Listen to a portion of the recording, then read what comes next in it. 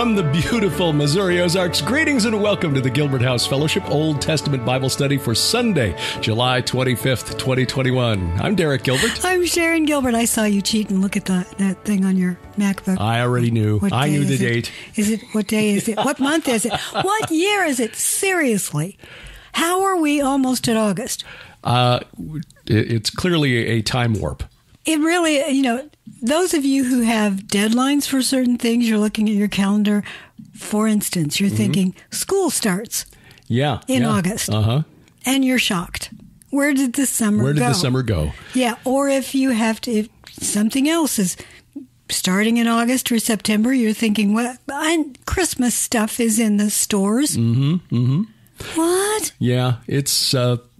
I am convinced a truism that time really does move faster the older you get. It really does, especially if you've got a manuscript due. Oh, yeah, that's true. Yeah. That is true. To his credit, Tom hasn't been writing and saying, are you guys done with that yet? Yeah. No, thankfully, we've actually... this year have worked ahead at the Defender Publishing SkyWatch TV schedule is now actually getting further out. So there's a little more leeway to allow for things like mysterious paper shortages at the printing company. Yeah. So that the ladies in the store are not deluged with people saying, where's my book? Well, your new book is now available for pre-order at Amazon. It is, but I know. Do be aware that it is not scheduled for release until November 15th. So. And that is because we're assuming there's a paper shortage, and we'll be told by the printer, we'd love to get that to you, but we can't. Yeah, but that's only 4 months out, so really it's not very long. For a turnaround on a book, that's actually not that bad. No. A lot of books at large publishing houses will be out a year and a half or more from the time they turned in because they can't let their schedules be disrupted by unexpected things. Defender, a little smaller and thus more nimble in terms of scheduling and whatnot. Well, that's just it. A lot of distribution companies want all of the information a year in advance. Yeah. And Bowker wants all of the information, which is the sort of clearinghouse for book titles and information about them, so your local bookstore can order through them. They want it far in advance, too. We sort of don't do that generally. And I think it's great because it allows this small publishing house to be more nimble. And when something pops up that suddenly is top of mind in the news, like the last year and a half. Yeah, or COVID, right. That suddenly Defender can come out with a book. And disclosure, yes. Right. There is a documentary and a book coming out about that. Mm-hmm. That will be...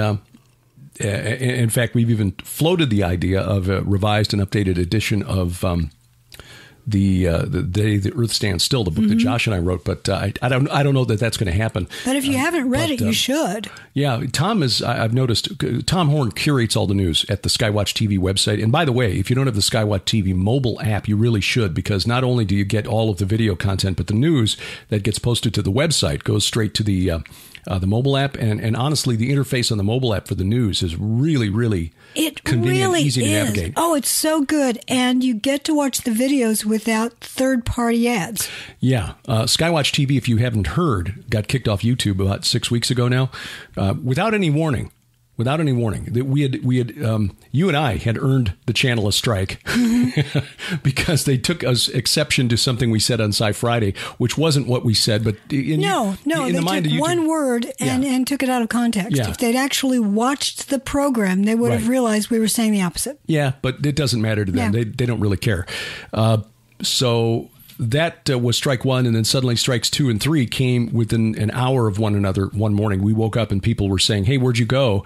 And it was because a program, the broadcast show about Josh Peck's documentary on child trafficking had triggered somebody at YouTube. And they said that upon reviewing the channel, they found repeated instances of harassment, threats, and cyberbullying. And so they just deleted the whole channel. In other words, the bottom line is they didn't like what They didn't like the message, right? No. Yeah. So that's okay. They didn't like Jesus' message either. That's true. Not that we're equating ourselves to that, but we're trying very hard to lift him up. We shouldn't be surprised when the world comes against us because they killed him. Yeah. So they deleted the channel. All of SkyWatch TV's new content now is over at Rumble, rumble.com/SkyWatchTV if you want the new videos. But really, the easiest way to get the content, because Rumble does monetize the videos, which you can't blame them for that because they're hosting the video content for free. If we were paying to host it, Rumble, it would cost us. So, all right. But if you have the mobile app or if you watch us on Roku or Apple TV, those videos come from a company called Subsplash. They host it for us. We do pay them, and that's a Christian company. They're not going to censor us. And they don't run ads in front of our video content, exactly. SkyWatch TV video content. So. I would highly recommend using the mobile app or watching on Roku or Apple TV because you are supporting that Christian company. Yeah. We are delighted with the way they have responded to us and taken care of us. Right. They are not, gouging us for money. So yeah, Subsplash has been wonderful to work with. Their customer support has really, really helped SkyWatch TV in launching, the Roku and Apple TV channel. They have taken so much work off of our plates in being able to do that compared to what we were doing when we first had to launch and basically set up our own Roku interface. Oh, yeah. Or less. Oh, I do remember you were doing that. That was complicated. But the other, sort of plug I want to make is that the virtual conference that is still available. I think it runs through September 18th. Okay, thank you. So you can still register and watch it. It's just that the number of days you have left to watch all the content goes down with every day that passes between now and then. But that is available at uscreen.tv. Well, actually, the easiest way to get there is defenderconference.com. Yeah. Because the URL is a little longer. It is. Just go to Defender and there will be a button to click and it'll take you there. But they've been really good and responsive as well. Yes, and they helped out friends of ours who got in tough situations, similar situations where another hosting company just kicked them off in the middle of virtual conferences. Can you imagine that? A couple thousand subscribers and suddenly virtual conference just bleep, it's not there anymore. I got to hear the Watchman conference kicked offline. My presentation, I was yes, okay. Well, I tell you what, you and I, yeah, we're pretty radical, I guess. So, but this company helped bail them out, and Prophecy Watchers, similar situations, and they're the ones who recommended Uscreen is the company that we're using for the virtual conference for SkyWatch TV, and that was really a help too. So, and their customer service has been awesome. Because there have been some technical things that I couldn't figure out. And at 8 o'clock at night, I sent an email thinking, okay, I'll get a response tomorrow morning. No, I got a response in 10 minutes at 8 p.m. Very, very amazing. I don't know if they're a Christian company or not, but they are certainly being kind and responsive with us. So as we try to navigate this new woke reality in which we're all we find ourselves here. We suddenly wake up in 2021 and find the world suddenly turn around. It's like 2012, 2021. Those two numbers, 12 and 21 reversed. The whole world is reversed. It really is. I agree. It really has. Yeah. But it's a reminder of our commission. Mm-hmm. We are to preach the gospel. Right. And we're not to win a debate. Yeah, and that's a hard thing for me to keep remembering because that's the way I'm wired. But Jesus told the disciples, don't, if you go to a town and you preach and they won't hear your message, just shake the dust from that town from your sandals as a reproach and then move on. No, hashtag them to death. Yeah, bludgeon them into submission with your superior logic. No, that doesn't usually work. And the other thing, too, and I was thinking about this as I was driving back from St. Louis yesterday. We spent a couple of days visiting our daughter in St. Louis, watching the Cubs lose to the Cardinals, but that's okay. The political situation, as I was listening to political talk radio on the way home and hearing one radio program where they were using scripture to try to justify taking back America, but that's not really our commission. No. I mean, I understand the sentiment, and it's very, because I found myself politically agreeing with everything the guy was saying. But when you compare that with what we read of the apostles in the New Testament, starting with the book of Acts and the Pauline epistles and so forth, but even Jesus' Great Commission, it wasn't go forth and form political action committees. It was preach the gospel, making disciples of all nations. And that means of all people groups. Yes, not countries. Not countries, right.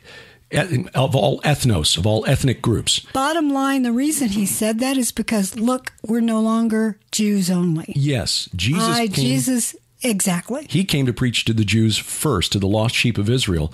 But then the mission that he left the apostles was to go to all people. And that's our mission. Mm-hmm. And yeah, we are to be good citizens, which means voting, getting involved in local politics where we still have a degree of control over our lives. But we're not going to vote Jesus into the White House or put Jesus on the Supreme Court. We're not going to save anybody by doing that. Because we are citizens of a kingdom. Yeah. That is our primary citizenship. Yeah. We've been looped into a belief system where we're trying to impose a top-down solution. Mm-hmm. If we simply get the right president, so we appoint the right Supreme Court justices, we can impose Christian morality on people who still aren't saved, but are forced to live according to our standard of morality. Well, that's what the disciples wanted in the first century. Yeah. Jesus, take over and kick them all out. Exactly. And he corrected them. That's not what we're called to do. If we change hearts one at a time through personal witnessing, testimony, and making disciples, which means sometimes loving people who aren't very lovable, they won't want to take advantage of the laws that allow them to do whatever. Mm-hmm. Because they'll understand, this is not the way we're supposed to live. Rather than imposing the laws on them that prevent them from doing the stuff they want to do. If their hearts aren't changed, they're still lost. They might be living according to rules that don't allow, for example, the termination of unborn children, which would be a good thing. I think there should be a law against that. But if people still want to do it, if their hearts are unchanged and unregenerate, they're still going to wind up in hell. That's the point of the Old Testament. The law reveals mankind's sin. The shadow of the substance which is to come, which is Christ. Exactly. Yeah. Exactly. So bottom line is that there's a lot of stuff going on that really will distract you from your mission. Mm-hmm. So stay on point. Yeah, and I'm like the dog driving the truck in that commercial. Squirrel! Oh my! Well, we're still in Numbers, but we're going to pray first. Yeah, getting close to the end of Numbers. Father, thank you for bringing us together over your word. We just pray for your Spirit to grant us wisdom and discernment to know which battles we should fight, Father, and how we should fight, because we think of this word, fight, and the fact that we are called to be Christian soldiers in a sense, but that does not mean being contentious with the world necessarily, because not everyone will respond to that message. There are people who are hurting and broken and who don't understand that it's because of the principalities and powers at work in this world. They blame you or they blame the church. Many have been hurt by those wolves in sheep's clothing who have embedded themselves inside the church. And they blame you for their actions. Help us, Lord, to be loving and understanding and forgiving as you were, Father, even unto the cross, where you forgave those who put you there because they didn't know what they were doing. Help us, Lord, to love the unlovable and to understand that the anger of the world directed at us is not really inspired by us, but by you. It is directed at you. We are just in between you and them. Help us not to make ourselves stumbling blocks, but to facilitate, to show them the way, to smooth the path for them between you and the gospel by speaking the truth with love, by showing love. Grant us this wisdom, Father, and the right spirit, and help us, Lord, as we read your word today to understand it to the best of our ability. We pray in Jesus' name. Amen. Amen. Amen. You know, you mentioned that we're soldiers, and we are. But Ephesians 6 doesn't imply that we're soldiers in the material world. Right, right. All of that armor and our one weapon, the sword, the word of the God, the word of the Lord, that's all for a spiritual warfare. Yes, yes. And the fact that Paul uses the word stand, stand, stand, and withstand during that section, Ephesians 6, 10 through 20, we're fighting a defensive action. We're holding ground. We're not going forth to conquer. We are. And he will do that when he returns. All of the stuff we were talking about earlier, the whole thing of social media and all that, this carrier and that carrier, that's all part of the spiritual war. And the people involved, the humans involved in it are just being, they're being puppets in some cases. Yeah. The true enemy is a spiritual enemy. Just remember that. I think we could do this for an hour for that forthcoming Revelation, Insight, and Spiritual Warfare weekend in Sparta. We could. And that's coming up. Yeah. We'll tell you more about that at the very end when we talk about various things, including a super secret announcement that's coming out from SkyWatch TV. So secret, I don't even remember what it is. You do know what it is. Oh, okay. It's something Tom just sent us an email about, and he said, I want you to prepare for. Oh, right. Yeah, yes. So big announcement coming soon from SkyWatch. Yeah. Finger to the side of the nose. Oh, yeah. That one. Yeah. So we're always up to something. Numbers 33, we actually didn't finish the entire chapter. I got tired of reading. Well, you had all the place names, all the unpronounceable place names. Well, plus we had some stuff to talk about at the end of that song. But yes, we left Moses and kind of recounting the history of the Israelites. When we left, Les? In the mountains of Avarim, the mountains of the travelers before Nebo. By the way, speaking of the mountain of the travelers, you know how we've discussed before the dolmens that are in that region? Yes. Do you know that dolmens have been discovered on some Japanese islands? I'm not surprised, because there are a lot of them in Korea. Well, here's the thing. The assumption is that that style of, I'll say the word burial, because some of those dolmens contain remains, which is unusual. But the assumption is that it all came from Korea. Before it was north and south, but it came from Korea. However, the island in between the areas where you find them doesn't have any. It's like it's skipped an island. Interesting. Isn't that odd? Huh. Yeah. So what's the deal there? Yeah. Dolmens are fascinating. They're all over the place. I know. So anyway, that's what's going on in the Valley of the Travelers. It's essentially a whole bunch of, I maintain their portals. I think you're correct. Yeah. Or you're finally coming around to my way of thinking. Yeah. So we're beginning at Numbers chapter 33, verse 50. And Yahweh spoke to Moses in the plains of Moab by the Jordan at Jericho, saying, Speak to the people of Israel and say to them, When you pass over the Jordan into the land of Canaan, then you shall drive out all the inhabitants of the land before you and destroy all their figured stones. Menhirs? Yes. Well, this says molten images. Figured stones, and destroy all their metal images, and demolish all their high places. All right. This is what this says. And this is the Septuagint, the Brenton, the 19th century translation. And you shall abolish their high places, and all their molten images ye shall destroy, and ye shall demolish all their pillars. Yes.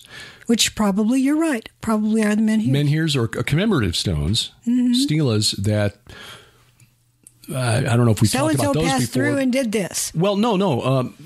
Those were stelas that were erected like the Cunamua stela, which is found at... it's in southern Turkey. It's near the ancient city of Antakya now, the kingdom of... Palestine, actually, or Walliston, depending on how it was transliterated. But yes, it is related to Philistine and Palestine. Same group of people, came from the Aegean, probably of Greek origin. The Philistines were probably Greek originally. They commemorated a fellow who died and, said, when you slaughter this and offer this to Baal and offer this for me, and if you move this stone, you'll be cursed. And essentially, it's the same kind of stone that Absalom was recorded as setting up in the valley of the Kidron, and because he didn't have a son to remember his name. Yes, sort of like an obelisk, too. Yes. It was to keep people saying his name so that he wouldn't be forgotten in the afterlife and then starve eating dust and clay for all eternity. You had to summon them and remember them to keep them alive. Can you imagine really believing in the Old Testament. That? But that's what they did. They really believed that. You grew up in that environment, and that's all you knew. Yeah, so that was probably one of the reference there to the figured stones or carved stones. Verse 53, and you shall take possession of the land and settle in it, for I have given the land to you to possess it. You shall inherit the land by lot according to your clans. Can you read 53 again? And you shall take possession of the land and settle in it, for I have given the land to you to possess it. This says, and you shall destroy all the inhabitants of the land. That's different. Mm-hmm. And of course, that is what Joshua is told to do. Yeah. There are certain cities where he's told to destroy everything and everybody. The New English translation, take possession of the land, they translated, you must dispossess the inhabitants of the land. Mm-hmm. Kick them out, but this says destroy. Yeah. You shall inherit the land by lot according to your clans. To a large tribe you shall give a large inheritance, and to a small tribe you shall give a small inheritance. Wherever the lot falls for anyone, that shall be his. According to the tribes of your fathers you shall inherit. But if you do not drive out the inhabitants of the land from before you, then those of them who you let remain shall be as barbs in your eyes, ouch, and thorns in your sides, and they shall trouble you in the land where you dwell. And I will do to you as I thought to do to them. Now, and sure enough, that does happen. Yeah, skeptics will say, well, this was invented by the Israelites to create a backstory and justify them taking the land away from the Canaanites. Yeah, but when you read Leviticus, as we did, it's like God said he was driving them out because they were doing all these despicable things. Mm-hmm. You know, when you think about this in terms of spiritual warfare, when Yahweh decided, I'm going to take this man, Abraham, and I'm going to create my own tribe, and that will be the tribe that I use to bring forth my Messiah. Mm-hmm. Then lots of things happened to try to, uncouple Abraham from this new belief and return him to the old belief. He went through a lot of stuff. Mm-hmm. And then eventually you get the whole movement to Egypt, and they're put through a lot of stuff there. So the Lord signaled to the fallen realm right there in Egypt as they were fleeing, I'm coming for you. Mm-hmm. And they all prepared the people in advance. They did. Yeah, and you're right. Going back as early as Abraham with the binding of Isaac on Mount Moriah, which became the place where the temple is located now. Interestingly, and I'd forgotten this, but when I was writing the section of the book on the ancient Hurrian god Kumarbi, who is equated with El of the Canaanites, Kronos of the Greeks, Saturn of the Romans, and I stumbled across something in Abraham's life that I'd missed. I wrote in the book my argument as to why Abraham, I believe, I think the evidence in the Bible and outside the Bible shows that Abraham came from northern Mesopotamia, that region where Syria, Turkey, and Iraq all come together, rather than in southeast Iraq. He was not Sumerian. He came from the Amorite culture. But that land up there around ancient Haran, it's near the modern city of Sanliurfa in Turkey, was an area that was occupied mainly by the Hurrians, and their chief god, their creator god, was Kumarbi. Abraham, when he sent his servant, possibly Eleazar, back to find a wife for Isaac, he said, you must not take my son back there. So he was making it clear, don't send him back there among the relatives, because he will be drawn back into the worship of this god who you have to dig a ritual pit to summon from the netherworld. And that's exactly what happened with Jacob. Yeah. When he got back there, they tried to pull Laban him. Was like, stick around, for like Michael Corleone. They pulled me back in. Whoa. Sorry about that. Didn't mean to shout. Shout and peg the needles there. Oh, you're just so forceful. Yeah. Well, we'll go on to chapter 34. We'll make it to another. You want me to continue reading? I'm going to continue. Oh, okay. I'm going to read. Yahweh spoke to Moses, saying, command the people of Israel and say to them, when you enter into the land of Canaan, this is the land that shall fall to you for an inheritance, the land of Canaan as defined by its borders. That was in parentheses, by the way.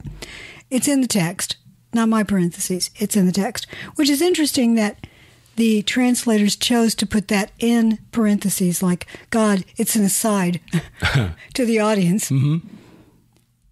Your south side shall be from the wilderness of Zin. Is this Sin? Yeah, I think it's the same thing. I think just transliterated differently. Alongside Edom, that would be the wilderness of Sin, and your southern, which tells you the fact that that's alongside Edom. That gives you a big clue as to where the wilderness of Sin is. Mm-hmm. And your southern... and I think that's why you've got these two different transliterations, the wilderness of Sin or Sin and the wilderness of Zin, because the clue here is that this is not in what we think of today as Arabia, although Arabia back in the day was a much bigger area. Yeah. They translated it and transliterate it differently so they can justify saying, okay, well, yeah, Mount Sinai, that's in the Sinai Peninsula way down south there, the traditional location found by Helena, mother of Constantine. Did you just put on a conspiracy hat? You spotted that. So I think this is a way of rationalizing this, putting the wilderness next to Edom, close to the Dead Sea. Possible. So. You have scholars who contribute to these translations, and some of them have written books, and they are standing upon a particular idea. I get that. Yeah. And those ideas, they're not new. And it goes way, way back, for centuries. And the thing is, we're not going to resolve it here during our study, even if we spent weeks and weeks and weeks on this, because this is something that our scholars have been arguing over for thousands of years. Yeah. So, verse 3 again, your south side shall be from the wilderness of Sin alongside Edom, and your southern border shall run from the end of the Salt Sea on the east. And your border, we'll need a map here. Yeah, there will be one in the notes at gilberthouse.org. And in fact, there was a tribal distribution map in last week's study, but I think I'm going to have to find a different one here because I see that some of these locations are not quite where they were in last week's map. So you could draw your own. Ooh. Ooh, that's a nice little grumble. That would take a while. And your border shall turn south of the ascent of Agravim. Where is that? That is a pass between through the Shara Mountains, the mountains of Seir, which are the mountains along the east side of the Arava Valley that connects the Dead Sea and the Red Sea. Mm-hmm. There was a battle that was fought there by one of the kings of Judah. The Septuagint, by the way, does say the wilderness of Sin. Just checking on that. So, meanwhile, back to the ESV.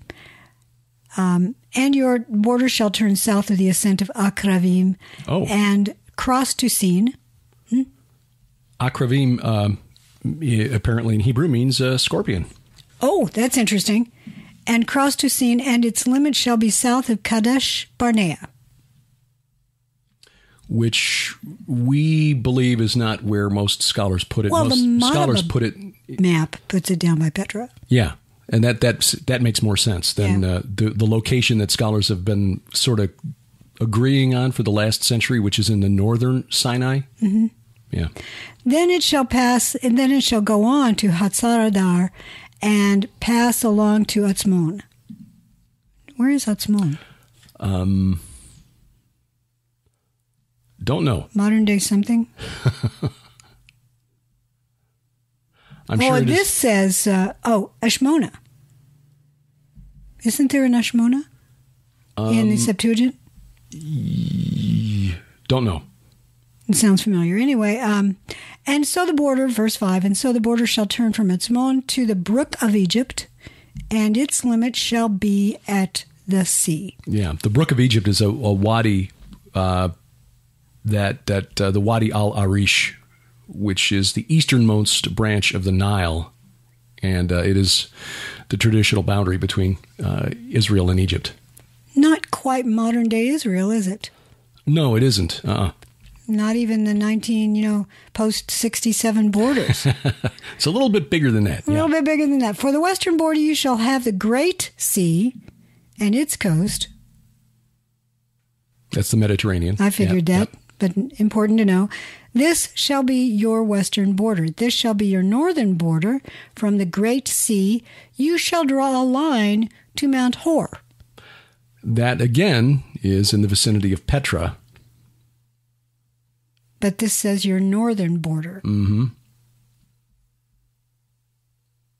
That can't be the northern border. Okay, right. There is a northern Mount Hor, correct. Yes, you're right. Not the same Mount Hor. I was going to say, don't. Yeah, there is one in the north, right. Let's see. What verse is that? Verse 7. No, I'm looking at the Septuagint. Septuagint, verse 7, and this shall be your northern border from the great sea. You shall measure to yourselves by the side of the mountain. And you shall measure to yourselves the mountain from Mount Hor at the entering into Emath. And the termination of it shall be the coasts of Saradak. Yeah. And verse 7 in the ESV again, this shall be your northern border from the great sea. You shall draw a line to Mount Hor. From Mount Hor you shall draw a line to Lebo Hamath, and the limit of the border shall be at Zedad. Lebo Hamath is 50 miles north of Damascus. Whoa. Yeah. Well, in the millennial age, the scriptures talk about a road going all the way from Egypt to Assyria, Damascus, to Syria. To Assyria. Yes, it would have been Assyria. But it would have gone through Damascus because the road... Yeah, that's my point. It goes at least to Damascus. Right, through Damascus, through Palmyra, Tadmor back in the day. So the Lord's taking he's going to establish these borders. Yeah. Lebo Hamath was way farther north than is shown on the map that I put last week, which is why I'm saying I've got to find another map that actually goes that far north. Don't you have a plug-in you can use or an app or something? There must be. Someone must have an app somewhere. Yes. Verse 9, then the border shall extend to Ziphron, and its limit shall be at Hatzar Enon. This shall be your northern border. Don't know where those locations are, but again, well inside modern-day Syria. Very much so. Verse 10, you shall draw a line from your eastern border, from Hatzarenan to Shepham. And the border shall go down from Shepham to Riblah on the east side of Ain. Again, don't know where any of those locations are. And the border shall go down and reach to the shoulder of the Sea of Kinnereth on the east. So all of those locations then, if they're following, basically drawing an outline, those would all be north and east. Those last couple locations probably are in the Golan Heights. Oh, yes, definitely. Sea of Kinnereth, by the way, is Galilee. Yes. And the border shall go down to the Jordan, and its limit shall be at the Salt Sea. This shall be your land as defined by its borders all around. Interestingly, though, they gave, the shoulder of the Sea of Kinnereth on the east, the territory of the half-tribe of Manasseh, of Gad, and the full tribes of Gad and Reuben were east of that. Yes. Isn't that interesting? They were in the areas not allotted by God according to this definition. Isn't that odd? That is odd, isn't it? Yeah, we're going to have to take a look at this map again. Verse 13, Moses commanded the people of Israel, saying, this is the land that you shall inherit by lot, which Yahweh has commanded to give you to give to the 9 tribes and to the half-tribe. For the tribe of the people of Reuben by fathers' houses and the tribe of the people of Gad by their fathers' houses have received their inheritance, and also the half-tribe of Manasseh. The 2 tribes in the half-tribe have received their inheritance beyond the Jordan, east of Jericho, towards the sunrise. So it's including that. Yeah. But this is what he's describing as the area that's going to be given by lots. Okay, the area, right, okay. The area given to the other tribes. So, all right. So, yeah, he's not leaving them out. Sorry, we don't like you anymore. Get over there. Yahweh spoke to Moses, saying, these are the names of the men who shall divide the land to you for inheritance. Eleazar the priest and Joshua the son of Nun. In other words, these are the 2 guys who are in charge once you're gone. You shall take 1 chief from every tribe to divide the land for inheritance. These are the names of the men of the tribe of Judah. Caleb, the son of Jephunneh. Of the tribe of the people of Simeon, Shemuel, the son of Ammihud. Of the tribe of... See, I get all the names again. Yeah. Of the tribe of Benjamin, Elidad, the son of Kishlon. Of the tribe of the people of Dan, a chief, Buki, the son of Yogli. of the people of Joseph, or Yosef, of the tribe of the people of Manasseh, a chief, Haniel, the son of Ephod. And of the tribe of the people of Ephraim, a chief, Kemuel, the son of Shiftan. Of the people of the tribe of the people of Zebulun, a chief, Elitzaphan, the son of Parnach. Of the tribe of the people of Issachar, a chief, Paltiel, the son of Atzan. Of the tribe of the people of Asher, a chief, Ahihud, the son of Shelomi. Of the tribe of the people of Naphtali, a chief, Pedahel, the son of Amihud. These are the men whom Yahweh commanded to divide the inheritance for the people of Israel in the land of Canaan. It's interesting that even though all of these allotments were drawn by a lot, which you wonder if that's the etymology of the word allotment. I've allotted this to you because we drew by lot. And the very fact that you sit on a lot, my house is on a lot that's a quarter of an acre or whatever, you still get Benjamin and Judah right there in Jerusalem. Where they're supposed to be. Where they're supposed to be, right. Yes. So in other words, none of this is by random chance. No. It will appear so to the tribes, but Yahweh is still in control of it all. Numbers chapter 35. Yahweh spoke to Moses in the plains of Moab by the Jordan at Jericho, saying, "Command the people of Israel to give to the Levites some of the inheritance of their possession as cities for them to dwell in. And you shall give to the Levites pasture lands around the cities. The cities shall be theirs to dwell in, and their pasture lands shall be for their cattle and for their livestock and for all their beasts. The pasture lands of the cities which you shall give to the Levites shall reach from the wall of the city outward 1,000 cubits all around. And you shall measure outside the city on the east side 2,000 cubits, on the south side 2,000 cubits, and on the west side 2,000 cubits, and on the north side 2,000 cubits, the city being in the middle. This shall belong to them as pasture land for their cities." The Septuagint doesn't say pasture land. I love it. It says suburbs. Interesting. The cities that you shall give to the Levites shall be the 6 cities of refuge, where you shall permit the manslayer to flee.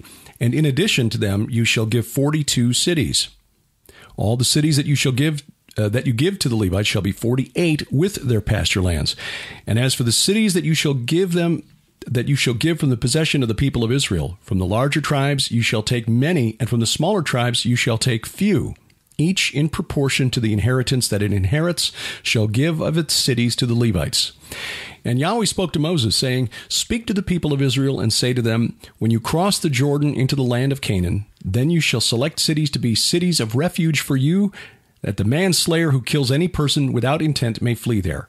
You know, going back to this thing of if you're a small tribe, you get a small, portion. Well, that's not very politically correct. They're in the minority. Shouldn't they get more? Yeah. The Lord sees the world a little differently than we do. Yeah.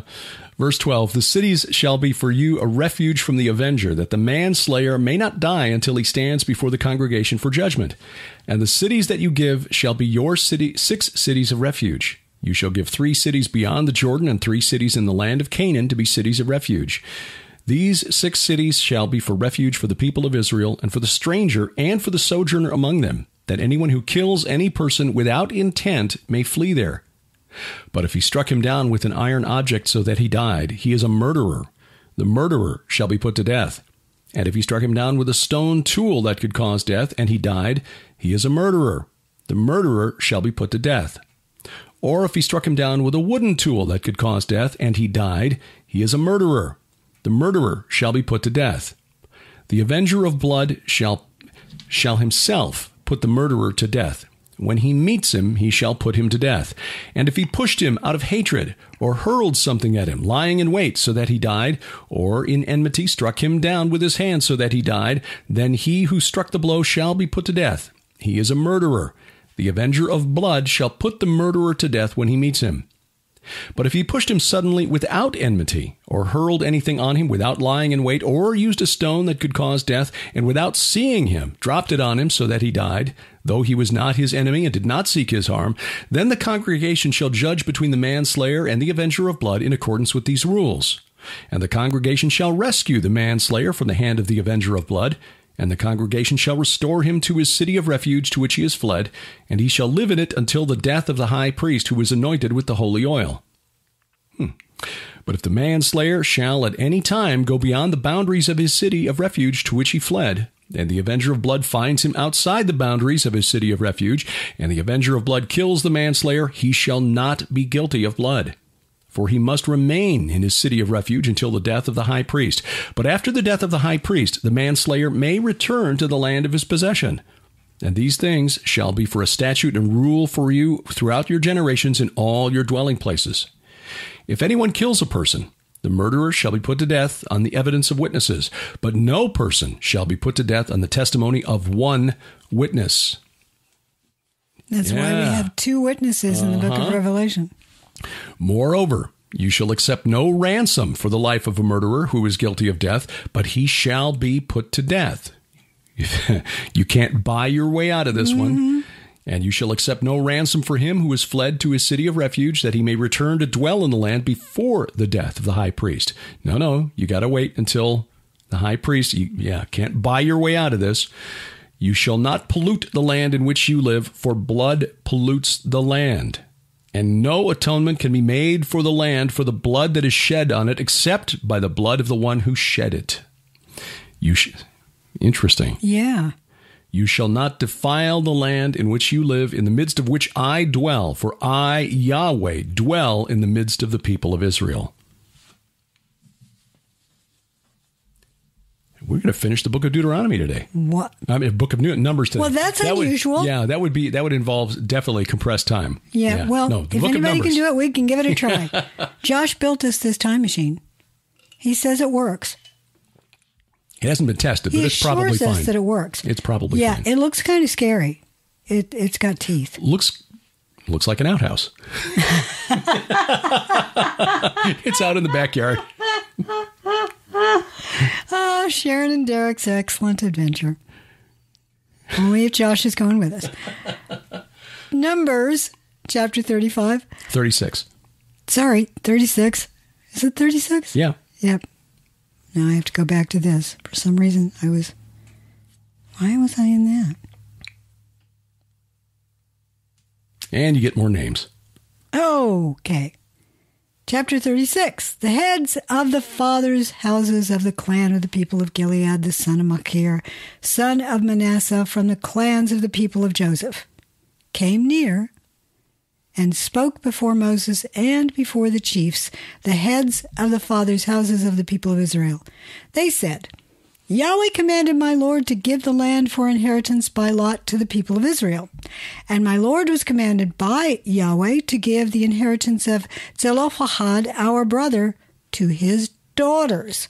But if they are married to any of the sons of the other tribes of the people of Israel, then their inheritance will be taken from the inheritance of our fathers and added to the inheritance of the tribe into which they marry.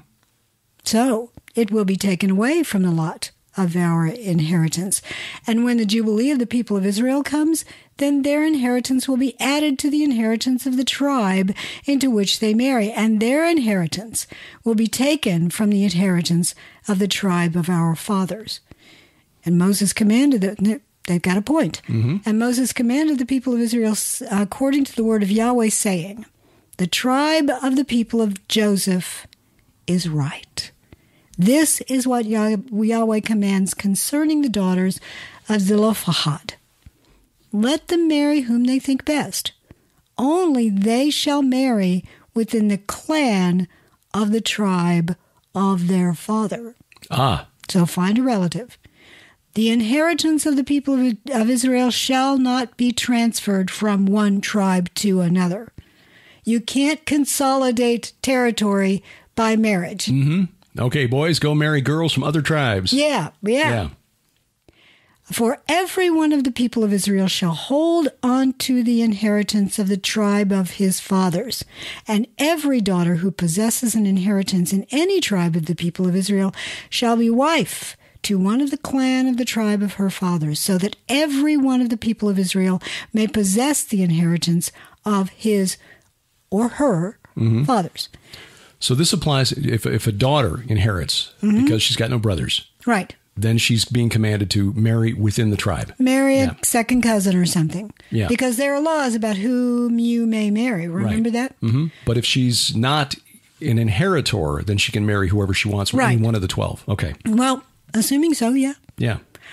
So no inheritance shall be transferred from one tribe to another, for each of the tribes of the people of Israel shall hold on to its own inheritance. Verse 10, the daughters of Zelophehad did as Yahweh commanded Moses, for Mahlah, Tirzah, Hoglah, Bilkah, and Noah, that's a girl's name in this case, the daughters of Zelophehad were married to sons of their father's brothers. Yeah, cousins. Yes. They were married into the clans of the people of Manasseh, the son of Joseph, and their inheritance remained in the tribe of their father's clan. These are the commandments and the rules that Yahweh commanded through Moses to the people of Israel in the plains of Moab by the Jordan at Jericho. And here's the thing to think about. You've got a couple of million people and all of their animals just across from Jericho. Their reputation has preceded them. Yeah. Now, we've seen that Why didn't Jericho attack them? Well, numerical disadvantage. Well, yeah, but you have to think, Jericho is sitting there quaking in their little boots, in their sandals. Right. So, is it possible that they were petitioning their God like crazy? I have no doubt. And probably also calling on other Amorite kingdoms in the area, and yet they didn't come to help until the Israelites crossed the river. Isn't that interesting? That is. That river's not that wide. No. I'm going to have to look this up because there's obviously been a lot of archaeology done around that area at Jericho, and a lot of arguments that have stemmed from that because of the chronology of the Egyptian history and the assumption that it was Ramses the Great who was the Pharaoh of the Exodus, which is incorrect. Right. So the Exodus was placed in the 13th century BC instead of the 15th.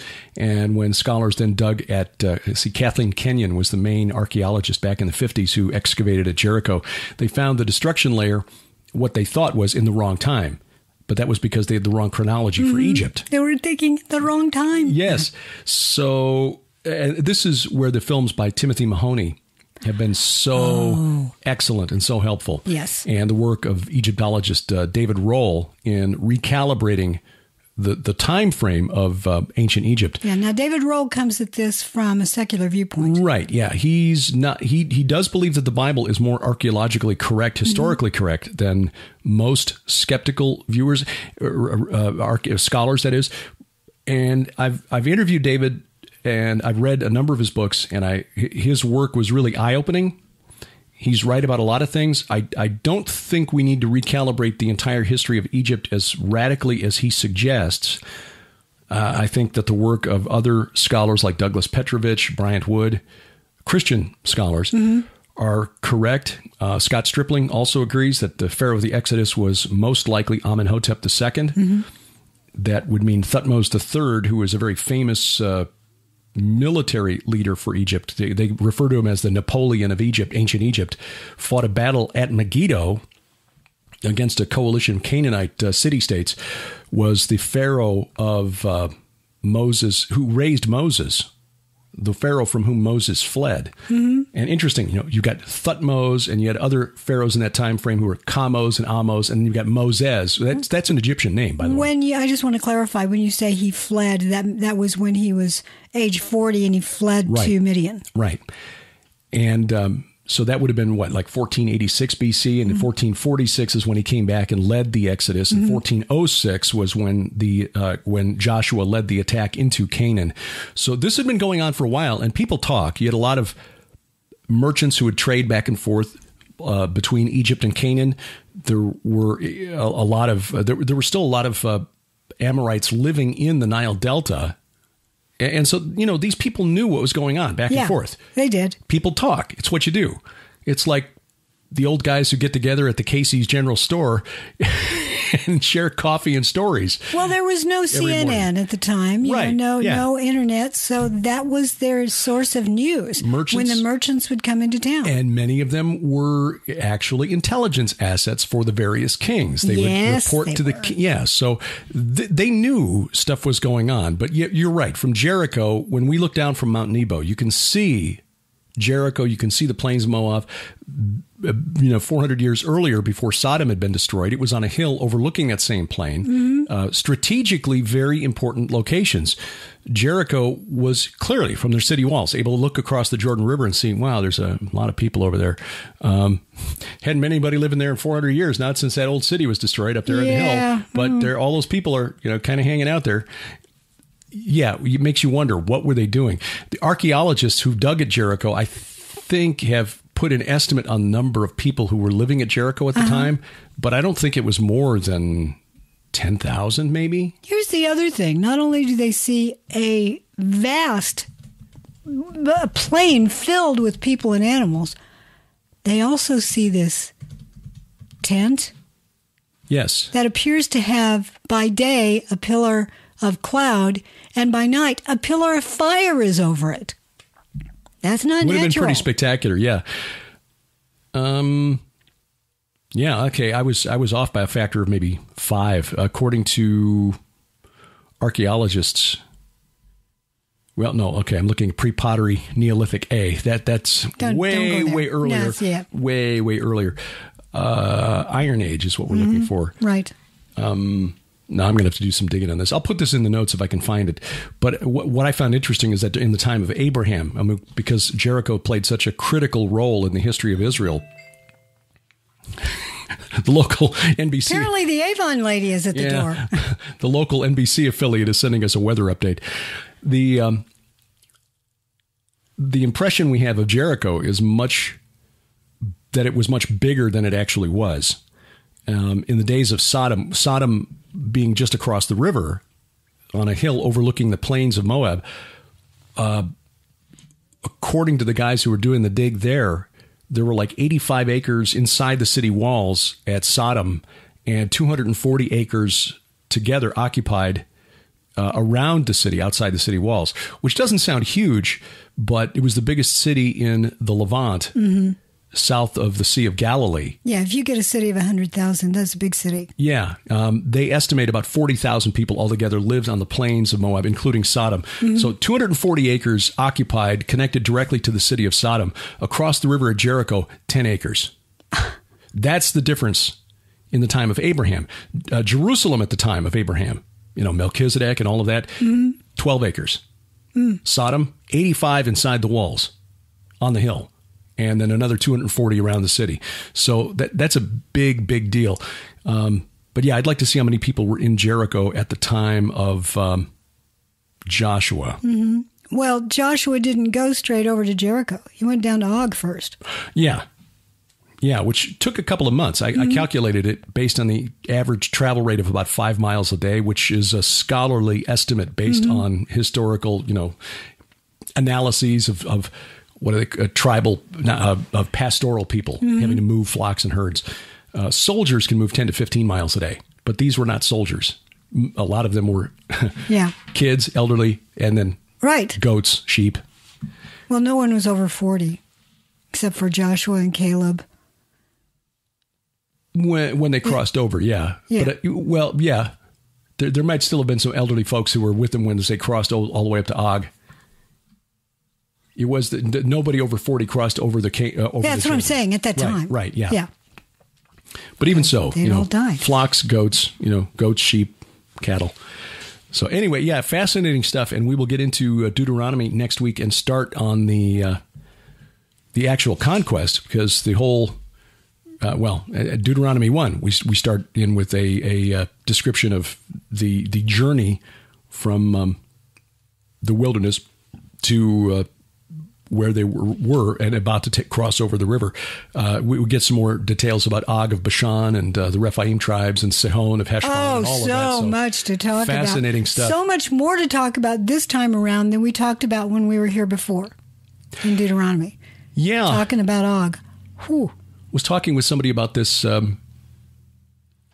just the other day, and how slowly we're going through these chapters now compared to 5 years ago. We started this back in September of 2014. We thought we were going through slowly before. Yeah. But so we're coming up on 7 years of this mostly weekly Bible study. We are. And mind you, and there sometimes for a while. it's weekly with WEAK, weekly. Well, that's me. We That's do on our me. best. There was a time, though, that we were doing 2 of them a week. Yes. Because we realized we were going very slowly and we wanted to get to the New Testament. If you're interested in hearing our comments on the New Testament, you can.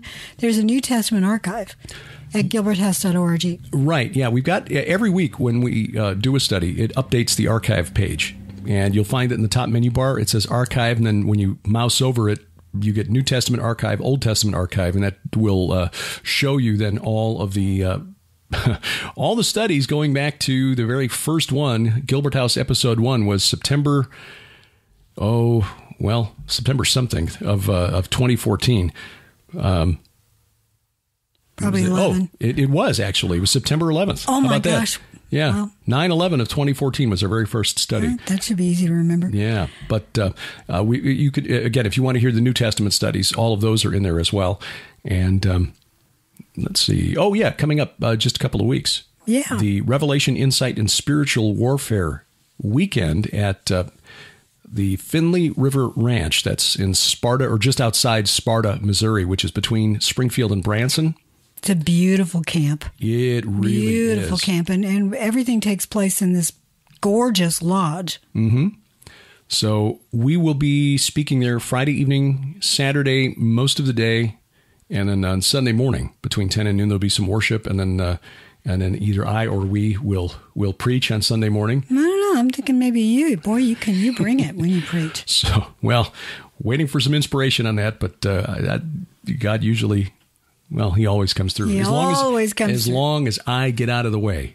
But this will be kind of an intimate gathering because the space is somewhat limited. But it means that we get to meet more people face to face. Yeah. Than at a conference where you get 2,000 or 3,000 people, and that can be a little difficult sometimes, a little overwhelming. Yeah. So I think the most this holds is maybe 100. I think that's right. So if you want to reserve your place, you can find the link at the website, gilberthouse.org, or go directly to hiscallministries.net, hiscallministries.net.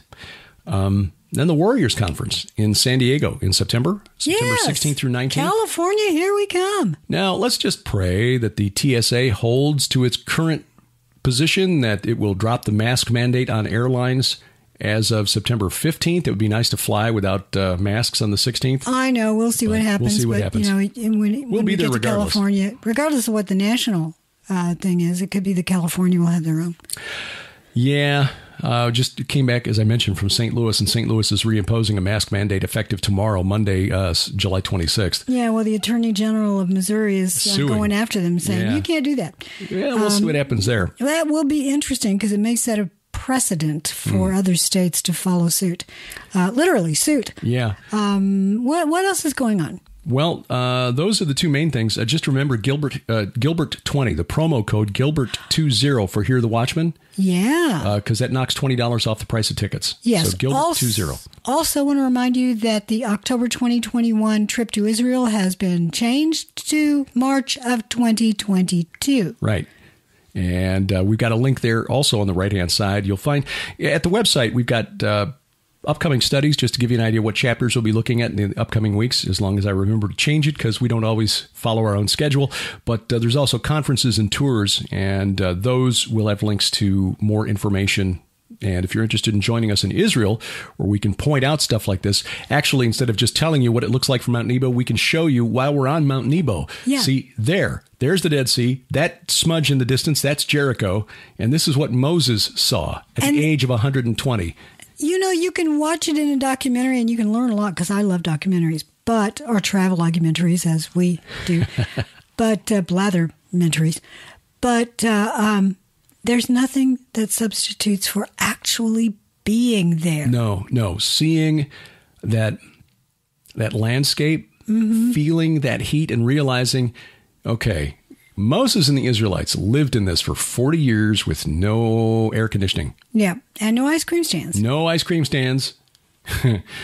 And you're basically walking everywhere. There was no bus to take them up the top of the mountain. He had to walk at the age of 120. Yeah. I wonder what they used for tea, because, what we consider tea today, I don't know that was traded back then, but maybe it was. China may have been raising tea leaves even back then. And, may have been. And we're trading them. Yeah. I will say the Bedouin tea is really awesome. Yes, it is. Was it cardamom that they put in there? Yes, it is. And it cools you off. That was counterintuitive. The big surprise. Yeah. Okay, it's 105 degrees outside. You're giving me hot tea? 112. It was 112. That was a warm day in Wadi Rum. Yeah. But you're giving us hot tea? Oh, hey, this is actually refreshing. How does that work? Well, again, all that information is in the right-hand column at gilberthouse.org. Thought I'd broken the website this morning. Glad I didn't. I'm glad you didn't, too. So anyway, keep everybody in prayer who lives in California or anywhere that they're in the line of fire. Oregon. Literally from those fires. We've heard from some of you who live very close to the edge of this fire or one of the fires. We just pray that the Lord puts a hedge of protection around you. Amen. We do indeed. There are others who are experiencing floods in some parts of the world. In fact, China, which was just flooded, is now going to be flooded again by a typhoon that's coming through. Oh, my. So it's very, very difficult. And some of these floods are compromising the soil beneath buildings, just like happened in Florida. It just suddenly you'll get almost like liquefaction beneath a building, and it just crumbles. So I think this is actually happening worldwide. You're seeing more and more sinkholes. Yeah. It's tragic, and I know that some of you're not involved in a flood. You're not involved in a big forest fire, but you're going through some very difficult times, and we want you to know that no matter what you're going through, the Lord is right there beside you. You may not feel Him. You may not sense Him, but you have to really believe He is there, because He is. You are never alone. When Jesus said, I will always be with you, I will never leave you alone, He meant it. Do you really think He lied? Because we sometimes base reality upon our perception. Yeah. Well, I don't feel it, so it's not there. Exactly.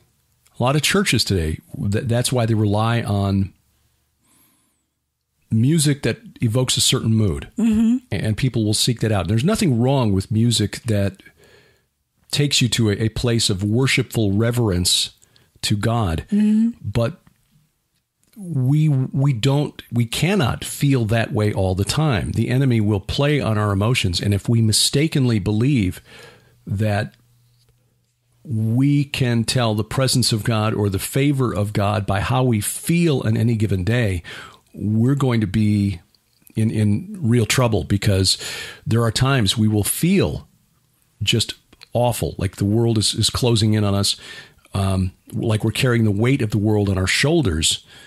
And I think I know what you're referring to. Well, not just that, but I've heard from a lot of people who are going through some terrible times. Right. They've got loved ones in the hospital, and it just seems like they've been in there for months. Someone that you love who's suddenly ill, and you may risk losing him or her. Everybody has something. Yeah. But some of you are going through extreme circumstances. The Old Testament is filled with examples of individuals who were under major duress, but not once did the Lord abandon them. Right. If they chose to ask Him for help, He was always there in the Old Testament. In the New Testament age, with the new covenant in blood, if you are covered by the blood of Jesus Christ and you have the Holy Spirit, which marks you out as belonging to Him, He is always there. And the testing is being allowed for a reason. Mm-hmm. There are times when we wish God didn't have so much faith in us to allow us to go through such intense testing, trials, refining. Mm-hmm. You know that shield is actually the shield of faith. Mm-hmm. If we lower that shield and the enemy's arrows begin piercing the... and it's not a magical working. Yeah, no. At all. Right. But again, the point is that God doesn't change. No. And the historical truth of the resurrection is not affected by our mood in any given day. No. But the enemy will often convince us of that. And like I said, there are some churches today who equate that feeling of spirituality and holiness that is evoked by certain mm-hmm. styles of music with the presence of God and the favor of God. But when that feeling goes away, it doesn't mean that God has left you. It just means you're not hearing that song anymore, or that music anymore. God is still there with you. His faithfulness, his loyalty to you does not change depending on your mood. I mean, you point out in the Old Testament, yes. You look at prophets like Jeremiah was called a weeping mm-hmm. prophet for mm-hmm. a reason. Elijah basically said to God, kill me now mm-hmm. because they're chasing after me and I'm the last one left. There's no reason for me to live. And we have to remember we are on a battlefield. Yeah. The enemy is trying to get at you every way he can. Mm-hmm. And the Lord provides protection. Remember, you're in his hand. Anything that the enemy is allowed to do, any penetration of that hand, the Lord has opened his fingers for a reason. Mm-hmm. He's trying to make you stronger. And he trusts you. Yeah, and it may be that the whole purpose is to give you insight into others who are enduring what you are going through, but don't have any anchor, don't have anything with which to anchor their lives. Mm-hmm. You have Christ. Many don't. And so they have no reason not to do that next self-destructive thing or to engage in self-destructive behaviors to try to numb the pain. And that's the snowball begins rolling downhill. It does. It doesn't lead to a good end. I have watched through social media, I've watched quite a number of individuals who are going through extreme circumstances. And often it involves some sort of medical issue. Yeah. And you can tell by the posts that these people put up there that their witness is so strong, and everybody who's in that hospital or in the clinics, these people are seeing the love of Christ and the type of Ephesians 6 warfare weaponry that the Lord gives us. And they have to be marveling at this. This is a chance to witness to the world simply through your reaction to distress. That's something that the enemy doesn't want the public to realize, doesn't want people to know. I mean, the idea has been growing in our civilization, our culture, and especially in the West, Europe and North America for the last couple of decades, that there is no good that comes from suffering, and that death is an acceptable remedy for suffering.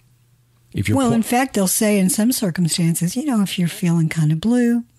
That's my point. Yeah. Yeah. If you're depressed, just, here's a cocktail, and here's a cocktail that a doctor can inject. And, this right to death movement is based on that premise that if your quality of life is not what it should be, or not what a medical doctor or psychiatrist, psychologist decides that it mm-hmm. should be, then death is an acceptable alternative. But there is a dignity in suffering. There can be a dignity in suffering. And perhaps that is, there are those who would say, what good came of Paul being thrown in prison? Well, he was witnessing to his jailers, mm-hmm. some of whom were members of the household of the emperor. Mm-hmm. Paul, exactly. I mean, Paul went to Rome. He appealed his case before Felix, right, so that he would have an opportunity to bring his case to the emperor. It's like, okay, I might wind up getting killed for this, but hey, at the same time, I may be able to share the gospel with Tiberius. Yeah. Or Nero. I'll have to look up who the emperor was at the time, but Tiberius or Nero. But think about that. Paul wasn't looking at this as like, oh, I'm going to be stuck in a Roman prison, which is not a good place to be. It's like, no, hey, if I do this, I may share the gospel with the emperor of Rome. What a witness that would be. It doesn't mean that he didn't have days where he was very depressed. And you can read that in his letters. Or even angry. You can read that in his letters. You say, hey, come visit me as soon as you can. Yeah. You're reading between the lines. You can see Paul had his human days. He was not, he was subject to the same emotions and pressures as the rest of us. Yes. So that may be why you're on the path you're on. God will make it clear to you. And that's why we in our prayers, we always ask for wisdom, because there are things that, foolish things I do based on my natural responses to things going on around me. And let me just say this too. That I would like to grow out of. Yeah. Well, one day we'll have new bodies and perhaps we'll be better about these things. Gilbert House Fellowship has a Facebook page. I pray that the Lord allows us to keep these accounts for as long as possible. But the Facebook page is there for you. It's more than just, we will post, here's what's going on with Gilbert House. And yes, we do use it for that a lot. But if you want to communicate with other people who listen to Gilbert House Fellowship, there's an opportunity there for you to do that. Yeah, I will...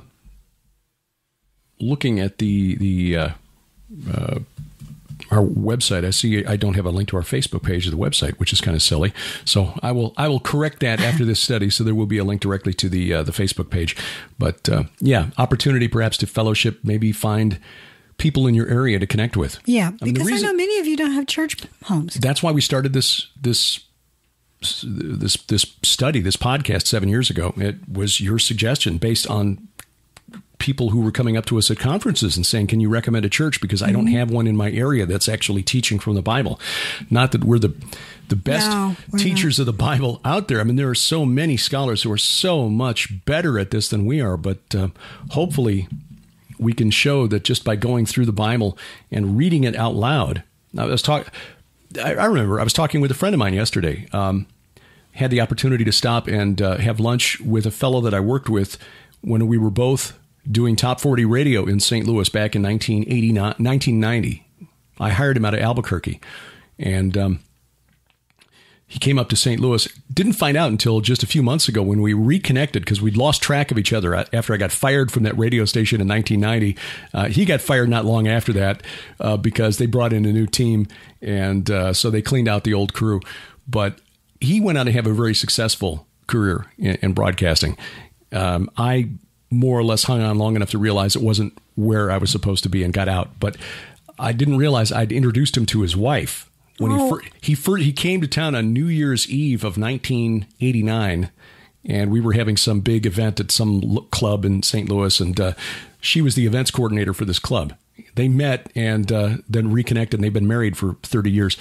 But we were talking about the Bible, and he said that he has trouble reading the Bible because he's really creative, really intelligent, but a little, one of those kids whose mind is, he's 2 years younger than me, whose mind is going, dozen different places. So reading his mind wanders. I said, do what we do. Just sit down with Terry and just you two just start reading the Bible out loud to each other. Yeah. You'll be amazed how that forces you to focus. And then you start noticing stuff that you would have skipped over if you were just reading it yourself. Oh, yeah. That's why we do it this way. And we encourage you to do this with your family, especially with your children.